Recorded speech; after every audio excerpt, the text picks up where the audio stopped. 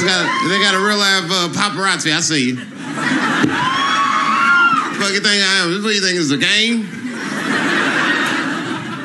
Watching out for the media. I'm like Bigfoot, nigga. When people see me, they freak the fuck out. Even other celebrities get surprised to see me. Hey, thanks.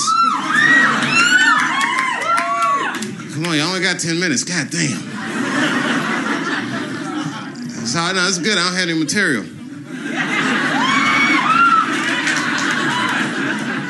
That stuff's for pussies. Every time I see this backdrop, I think about Kramer fucking up.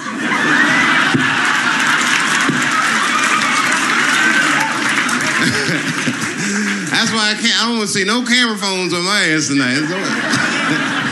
Because I'm telling you right now, I'm not wrapped too tight. Like, they putting a lot of that corporate pressure on me. So this might be the night that I snap, and you guys be lucky.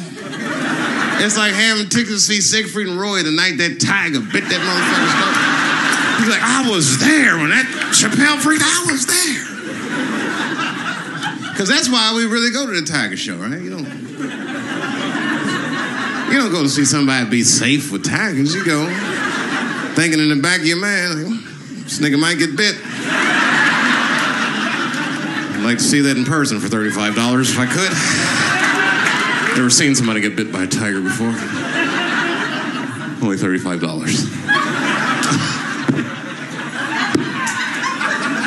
That's fucking hilarious.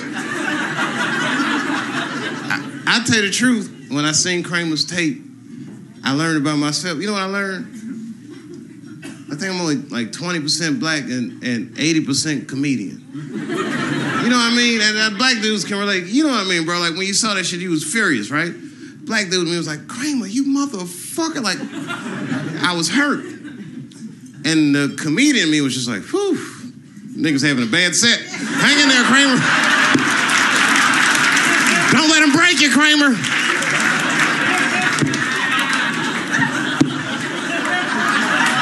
Oh, I wish I was there so bad.